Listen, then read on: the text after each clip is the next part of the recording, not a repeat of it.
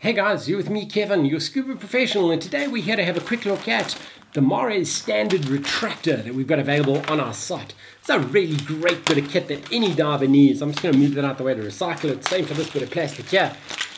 Please recycle everything. So let's take it out the way. So here is your Mares Standard Retractor. So the way it works is it is mounted on a spring on the inside, which allows you to stretch it out and pull it back. So it's spring mounted, and on the inside here you have a bit of nylon, thick nylon over there, so it's not going to degrade or rust. So you've got a clip at the top over there, spring mounted clip for you to clip to your BCD.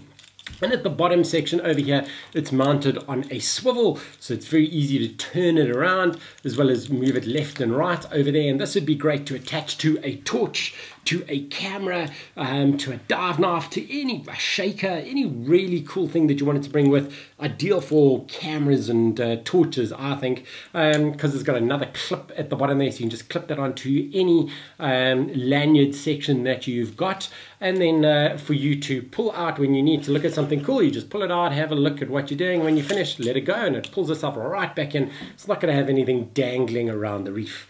Top tip from me as far as these types of lanyards are concerned, and these pull-outs types of tools, is to make sure that you rinse them thoroughly. Although it does have a marine grade spring on the inside, you don't want the salt water to build up. So whenever you finish your dive, very important that you rinse this out thoroughly in fresh water after your dive trip. Give it a proper wash out and then leave it to dry properly. So there it is, the Mares lanyard over there. So let's just pull it back in. They call it the retractor lanyard. I've done a lot of reviews. And you get the standard lanyard standards, and you also get the retractors. This is the Mares retractor, which I think is quite cool. So it stretches out, how far is that? About 60 centimeters, which is quite cool.